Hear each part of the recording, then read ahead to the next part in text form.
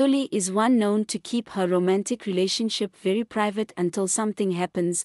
The actress and DJ was rumored to be in a relationship with Black Motion's murder, even though none of them said anything. We all know that people are noisy. They were able to place them in a safari together at the same time by pictures they posted at the time. It is alleged that murder went along and dated DJ Zinhle while still with Thuli. Zinhle and Bongs got married, so Thuli might still be hang out on that, hence she was seen looking rather angry on set when she took over the #1 DJ in South Africa. People are saying she only embarrassed herself because it appears as if she is beefing alone because DJ Zinhle was all smile while she was the only sour one.